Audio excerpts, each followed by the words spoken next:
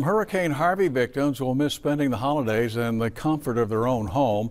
However, there are some positive signs that housing will soon be on the way for those folks. Chris 6 News reporter Ashley Portillo explains. What looks like hundreds of trailers lined up at this former Naval Air Station in Beeville is actually a hold facility. Well, I'm homeless, right now, so be helpful. I hope I get one of those, so be a new beginning for me to have a place. The trailers are stationed here at Chase Field before they are transported to Harvey victims in the area. But storm victims hope the process goes a bit quicker as the winter season approaches. It makes me very sad.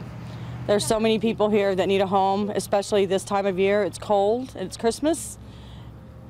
Who doesn't want to be in their new home for Christmas after the storm, devastated everything? RVs and trailers also undergo a final inspection at the former airfield. Any necessary repairs are also made there. And when households are approved by FEMA, the work order goes into place. On average, it takes about 15 days for a manufactured home to be installed, and it's not a simple process. But the GLO says it's moving families into homes quicker than previous disasters.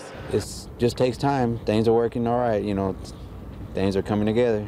Ashley Portillo, Chris 6 News. Well, so far, more than 700 trailers are being occupied by families. Work will continue through the holidays to process more of them and make sure they quickly get to people as quickly as possible.